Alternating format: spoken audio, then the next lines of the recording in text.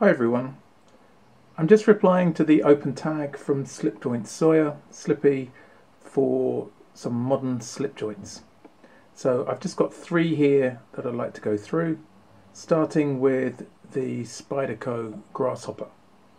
I think every knife collection has to have at least one Spyderco in it, and this is mine. I've had this for a little while now, and it's a knife I use a lot. It fits it in my pocket really easily, and I feel that I can take it into work because it's pretty small. I guess it could be a one-hand opener. I haven't got the knack of it yet, but it opens up really well with the thumb hole. The steel, if you can see that, is 12C27, and what I really like about this is the scalpel-like blade that it has. It really keeps an edge well.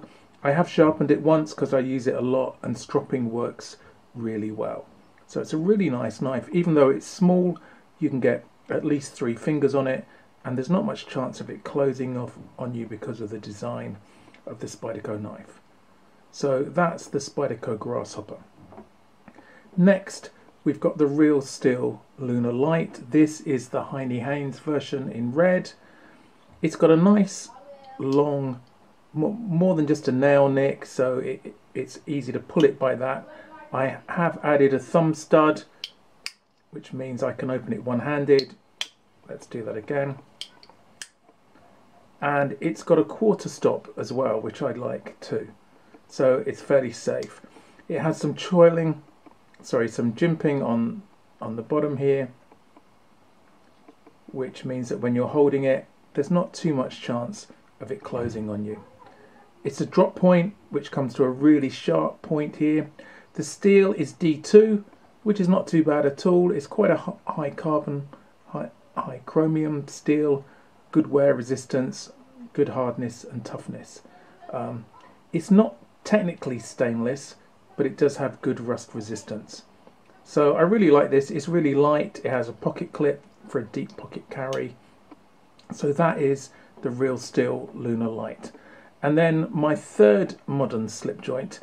Well, it's an old-fashioned make, Victorinox, but this is a new take. This is the Midnite Manager, which is almost always in my pocket.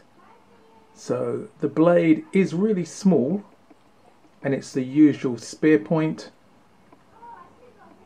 from Victorinox, but I find this really useful.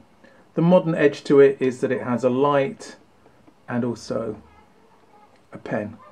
So I find it really useful to have in my fifth pocket. Anyway, that's my 3 modern slip joints to answer the tag. Just before I go, I just wanted to give a shout out to Sussex EDC. Thanks for the sticker. I hope you liked this video. If you did, please give me a thumbs up and hit the like button.